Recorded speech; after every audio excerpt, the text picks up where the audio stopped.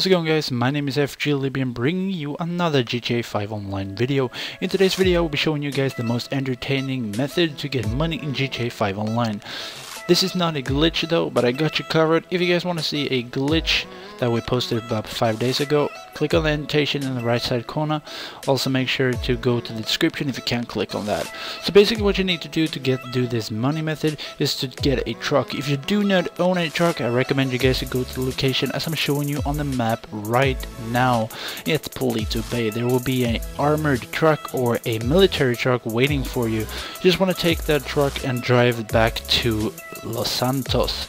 Once you get to Los Santos, you want to go ahead and do a roadblock on the highway. I do recommend that you get to this location on the map as I'm showing you right now and do the roadblock. The reason why is there is barriers on both sides of the roads, so the civilians will not be able to get through the roadblock, as you can see on the screen right now.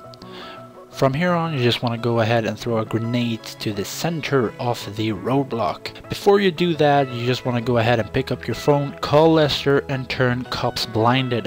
Why you want to do that isn't just so you don't get a wanted level after you, and that will ruin the whole method. From here on, once you throw the grenade and the car starts to explode, you will notice that the civilians that actually are in the exploded cars will throw themselves out, and the other civilians in the crowd will start to jump out of their vehicles and run into the fire. What you will notice from there on is that the civilians drop money, snacks, and whatever.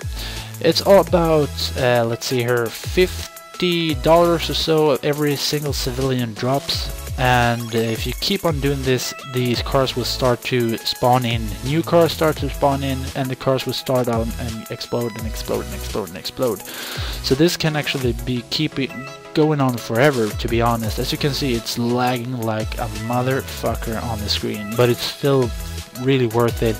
It's really fun to do this method, and that's why I'm posting it out to you. So if you guys want to see a glitch and how to get unlimited money in GTA 5 Online, click on the annotation on the screen right now. And if you can't do that, go ahead and go to the description where I will show you the glitch. So thank you guys so much for watching this video. If you like the video, give this video a thumbs up. My name is FG Libioun, and I see you in the next one.